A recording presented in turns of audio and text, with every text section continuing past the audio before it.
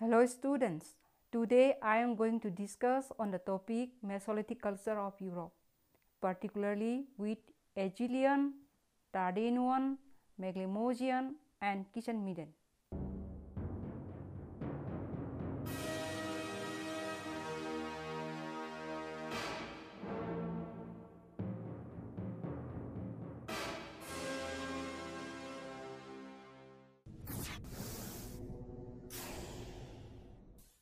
The Mesolithic culture sandwiches between the Paleolithic and Neolithic cultures. It begins with the onset of Holocene and ends at the various times in various regions. With the advent of food production, subsequent excavations at Mas d'Azil in France and other sites documented the existence of early Holocene hunting and gathering cultures in mid-latitude regions.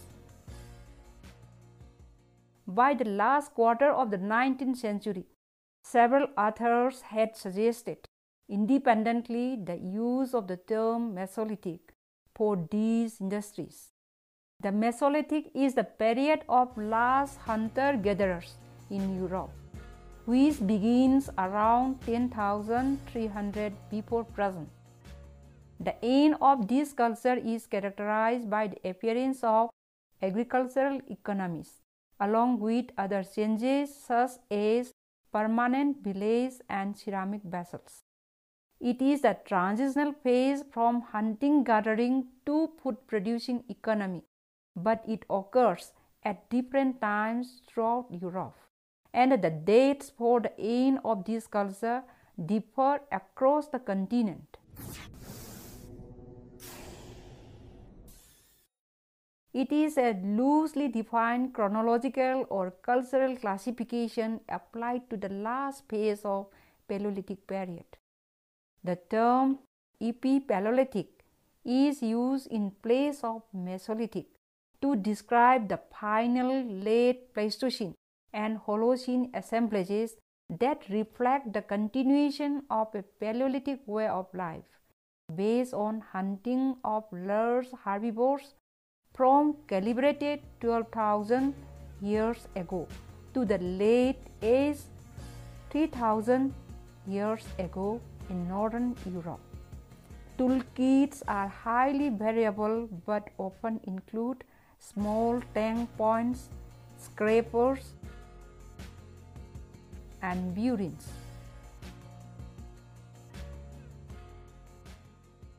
And a wide range of bone and antler tools, including bow, harpoons, and some geometric microliths, reflect the development of composite tools.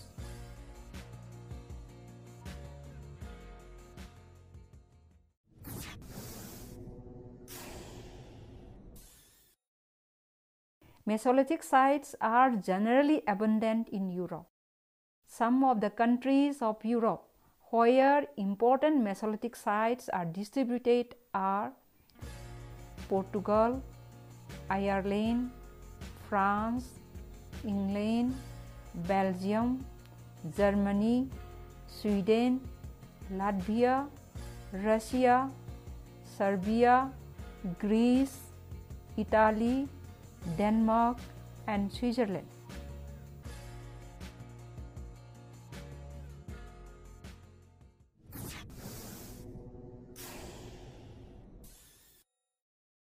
Now let us discuss on the Mesolithic technologies. The most definitive and widespread characteristic of Mesolithic technology is the use of small open geometric microliths. Microliths form the basis for a wide range of composite tools, bow, fish spears, and sickles. The widespread use of very small projectile points in the Mesolithic suggests that arrow points may have been designed to remain in the animal, possibly to dissolve a poison into its bloodstream rather than to kill the animal on contact. The appearance of microliths suggests greater use of the bow in hunting. Mesolithic subsistence was based on hunting of solitary and small herd game, as well as on fishing and fowling. Mesolithic cultures from the temperate forests of Europe, such as Azilian, Tardenosian, Socio-economic, and Montadian, furnish evidence of scheduled exploitation of forest resources, including acorns, hazelnuts, wild cattle, boar, fallow deer, red deer, and ibex.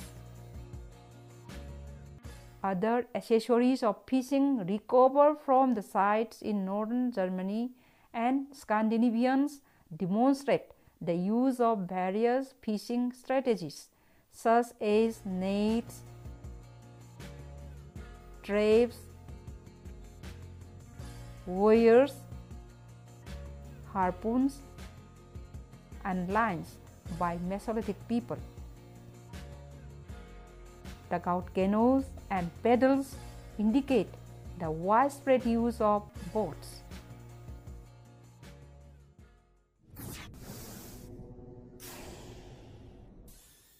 It is the Epi-Paleolithic or early Mesolithic industry of Western Europe. The term was introduced by the French prehistorian E. Petit in 1899 to describe a phase in the transition from Paleolithic to the Neolithic.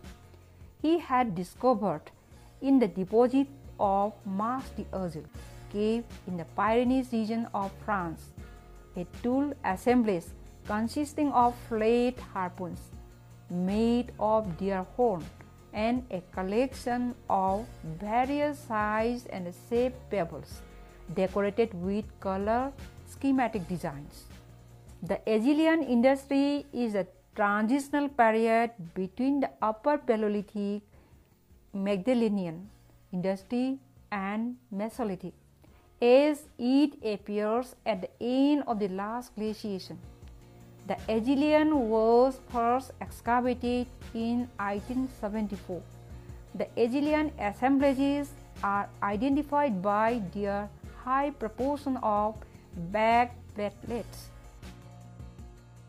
and small end scrapers, low but variable proportion of burins, and the presence of Azilian points. The Azilian tradition is characterized by the replacement of rich naturalistic and parietal art with rather limited art of a much simpler geometric style. Single and multiple strokes running across the breadth of the engraved Azilian pebbles are the most common motifs. The motifs are usually painted in red or occasionally black, but some are engraved.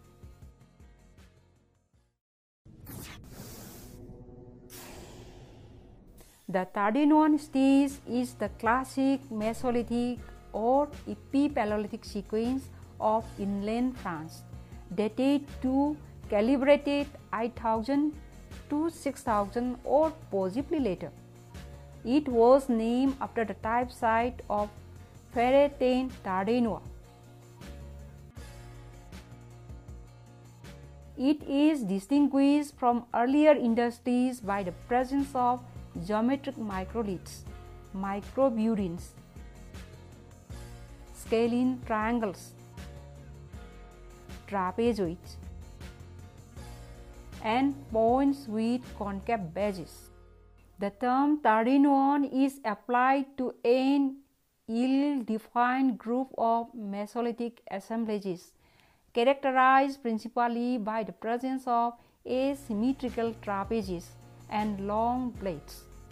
Assemblages with Tardenosian characteristics can be identified across Europe from Siberia to Sweden, excluding Britain, centering on northern France. Tardenosian assemblages are generally thought to be post-that assemblages defined as Maglemosian and those defined as Sovietarian. However, the relationship with the Sovietarian has been the subject of much debate.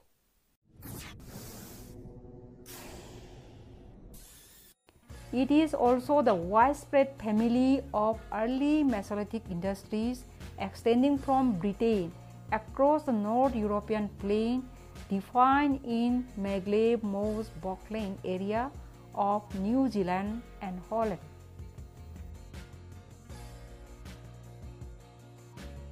The lithic industry is characterized by the presence of axes, obliquely blunted points, and flints. The presence of microliths and axes differentiate the assemblies from those of the Upper Paleolithic. The sites of northern Britain with Maglemosian characteristics are culturally distinct from the non-Maglemosian sites.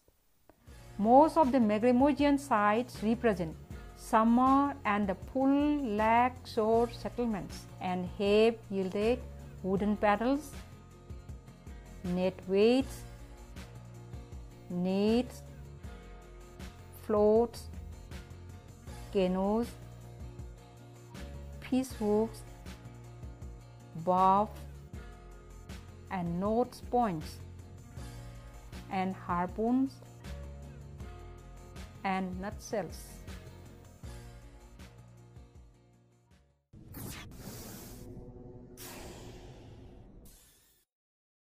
Stargard is the most famous Mesolithic Maglemosian open-air site in Yorkshire of England. It was excavated in 1950 by J.G.D. Clark and dated to calibrated 9.5 thousand years ago by radiocarbon dating. It is a wet site with excellent organic preservation. The excavation and interpretation of the site reflect the economic approach to prehistory.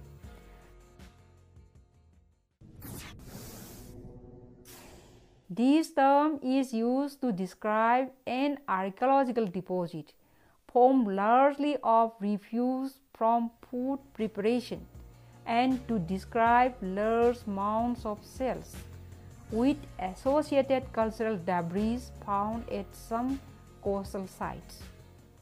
Examples of the latter include the Asturian complex in northern Spain and the Ertebolic culture in Denmark and Scandinavian. Recent studies of shell midden have tended to stress that although they often form the most impressive physical evidence of a hunting-gathering economy in overall nutritional terms, they may only form a minor or seasonal part of a much more complicated foraging strategy. There are several other regional industries of Mesolithic period in Europe, like Sovietarian, Asturian, Lernian, Campanian, and Kunda culture.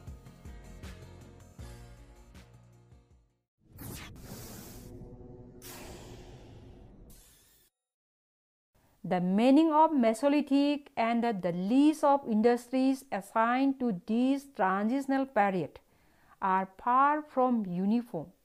The term carries technological, chronological, and socio-economic connotations. Some scholars reserve the designation Mesolithic for Northern and Western Europe, whereas Some societies adapted to forest-based subsistence, practicing hunting, gathering, and fishing, and using composite tools succeeded one another before the advent of domesticated stock and agriculture. The Mesolithic culture is also associated with fundamental as well as technological changes. The later Mesolithic period of southern Scandinavia is characterized by a large series of settlements with well-preserved faunal remains. In general, the Mesolithic witnessed long-distance connections between different regions and an increasing local and regional scale of social organization.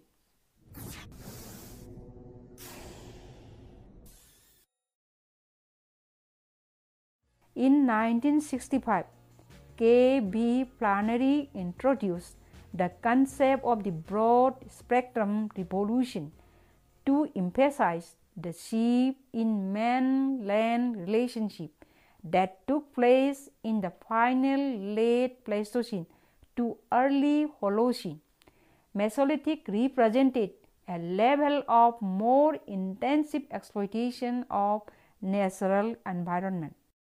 Small-scale resources were increasingly important in the diet of those people. Seasonal movement from lowland winter camps to upland hunting settlements is documented for the late Paleolithic and the Mesolithic Greece.